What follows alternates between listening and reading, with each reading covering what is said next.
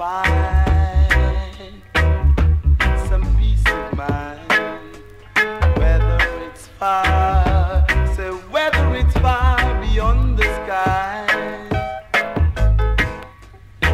Let me tell you a story about a thing called peace of mind.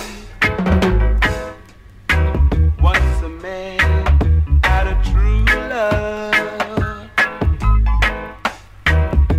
and then one night she walked out on him.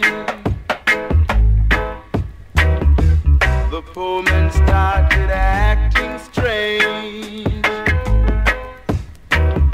and eventually he lost his mind. Without love, there's no peace of mind. Without tenderness, you can't have no peace of mind. Oh no, you can't